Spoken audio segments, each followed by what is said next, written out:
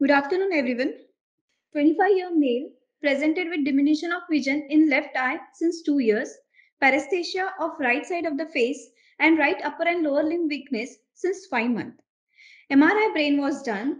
It was a large lobulated homogeneously enhancing mass lesion. It was seen in the left lateral ventricle, measuring 9.3 by 7.1 by 8.9 centimeter. This lesion was causing the ventricular dilatation along with a midline shift. I'd like to invite Dr. Deepti from KJ Somaiya Medical College and Hospital to discuss this case. One H&E slide was provided and total 8 microphotography images are shown here. Dr. Deepti? Hello everyone, I'm Dr. Deepti, Assistant Professor in KJ Somaiya Hospital. Presenting case number 3. We received 9 unstained slides.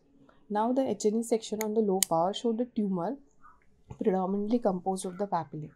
At places or focally, this tumor had a solid pattern because of the fusion of this papillae. Now coming to the high power, this papillae, the individual papillae, they were lined by the single type of cuboidal or single layer of a cuboidal epithelium with the centrally placed nucleus. Now this nucleus is vesicular in type. Now the cells have a very distinct cell border and eosinophilic moderate eosinophilic to clear cytoplasm. So these cells have a moderate eosinophil as well as clearing of the cytoplasm, and the nuclear was showing moderate is nuclear pleomorphism also. So we also noted that there were extracellular eosinophilic hyaline bodies or hyaline globules. Apart from this, we did not notice the areas of necrosis or any syncytial or a whirling pattern, or there are no increase in mitosis and rosettes or pseudo rosette. So considering all this, we considering the patient's age, that is 25 male, with this site provided and the histomorphology, we had some DDs in our mind, which were choroid plexus tumor including atypical papilloma and choroid plexus carcinoma. Then YST, because the patient, we noted those hyaline globules at places reticular pattern, and such a young patient, so we also thought of YSTs. Then metastasis and papillary meningioma and papillary ependymoma on the lower eye. So with this morphology, we ran some IHCs, and I would like to thank Dr. Praveen sir and the Raheja Hospital for running these markers for us. Firstly, we had a primary panel which would included GFAP. The GFAP was negative that rules out the papillary ependymoma. Our EMA and S100P was also negative, which also rule out meningioma. SAL4 was put for the YSTs, which is also negative. CK was focally positive in our case. Though we got S100 negativity or negative S100, it will not completely rule out choroid plexus tumor. But before that, we wanted to rule out the metastasis also. So we had few primaries in our mind, considering that we put IHCs like TTF1 and CK7. The CK7 and TTF1 both were negative, ruling out the lung adenocies or lung primary and thyroid primary. Now we put Paxit also, and which was strongly positive in our case. So we thought that this is the or we would like to we are favoring metastasis of a renal origin and or lower urinary tract. Thank you. Any other opinion from the house? Let's unfold the story. Initially, we got a squash cytology.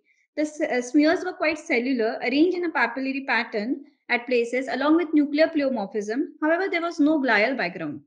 At this point, we had a talk with neurosurgery people and they informed us the tumor was highly vascular, the patient was hemodynamically unstable, and considering so much vascularity of the tumor, they thought it could be of intraventricular meningioma.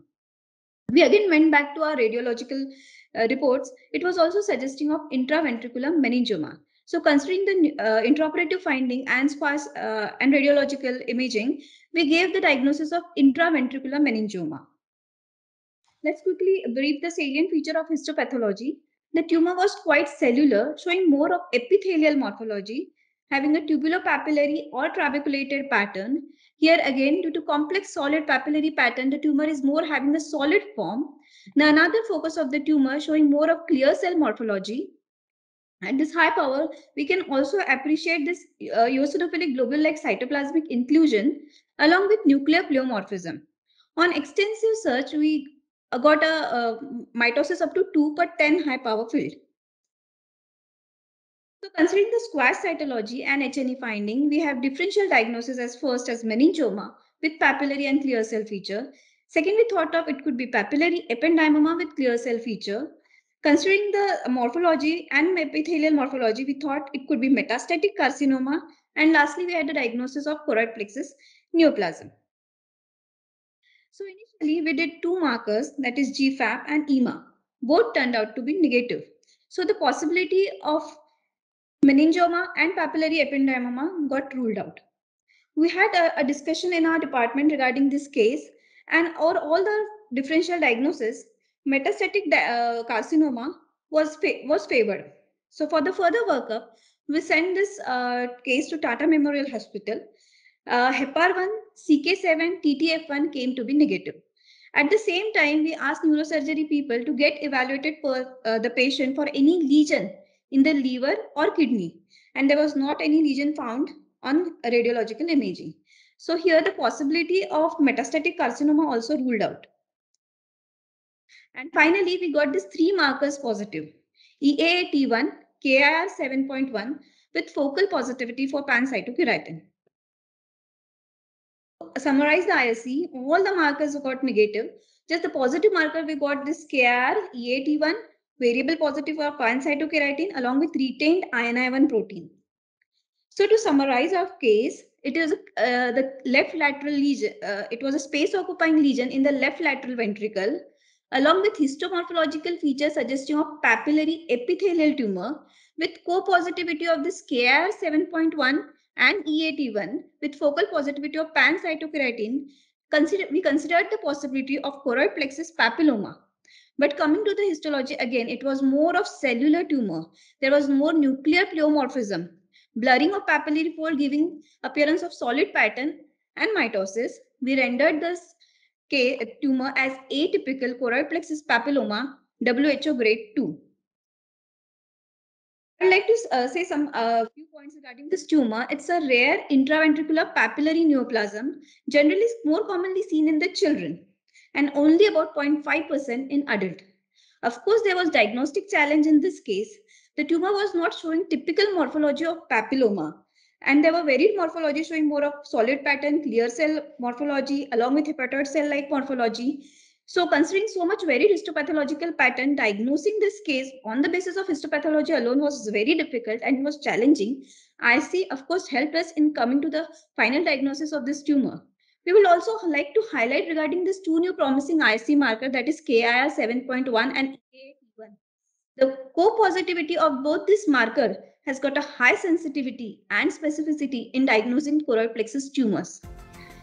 Lastly, it is said that clinicopathological and clinico-radiological correlation, of course, it is of utmost important, but in this case, histomorphology and ISC finding played a major role. Currently, our patient is doing very well. He has regained his power on the right side of the limb. Thank you.